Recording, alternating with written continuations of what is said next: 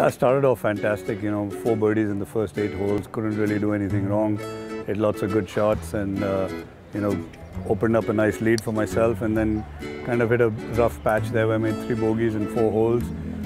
Not too many bad shots, just, maybe a little bit of rustiness, 1 or 2 mental errors, and a bad break here or there. But I was proud of the fact that, I could bounce back from that and the position that I was in to come back and, grab 2-3 birdies late in my round to put myself back in contention.